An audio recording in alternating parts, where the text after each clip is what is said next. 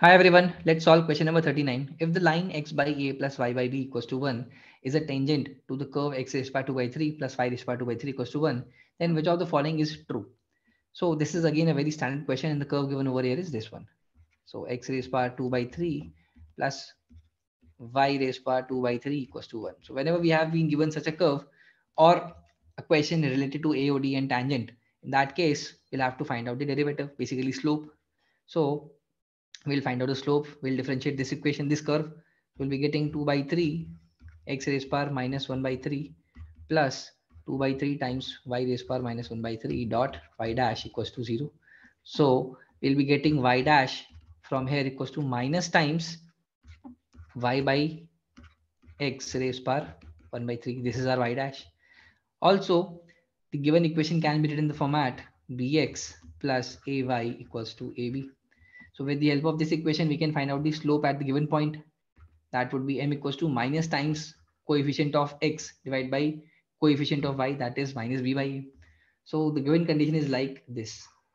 So this is our point x1 and y1, let's say, and here this tangent is touching and the slope of this tangent is minus b by a. Also, we can find out the slope of tangent with the help of this derivative. So at x1 and y1, y dash equals to m, and that would be minus of y1 by x1 raised power 1 by 3. Now, we'll be getting minus times y1 by x1 raised power 1 by 3 equals to minus times b by a. So that would give me a cube y1 minus b cube x1 equals to 0. So let's write this in the next page. We have got a cube y1 minus b cube x1 equals to 0. This is our first equation. Also, x1 and y1 is going to satisfy this curve as well and this tangent as well. Let's try to write this one. So we'll be getting bx1 plus ay1 equals to ab, right? This is our second equation. Now what I'll do, I'll multiply b square in the second equation. That would give me b cube x1 plus b square ay1 equals to ab cube. That would give me third equation. Similarly, I'll multiply minus a cube minus a square in the second equation. So what I'll be getting minus a square bx1 minus a cube y1 equals to minus a cube b, right? Now let's try to add third equation and first equation. So I'll be getting a cube y1 plus b square ay1 equals to ab cube. So a gets cancelled out and this becomes square. So I'll be getting y1 times a square plus b square equals to b cube.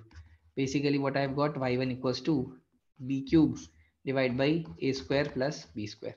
Similarly, if you add fourth and first equation, you'll be getting x1 equals to a cube divided by a square plus b square. Now we have got the value of x1 and y1. Basically, we have got the value of point.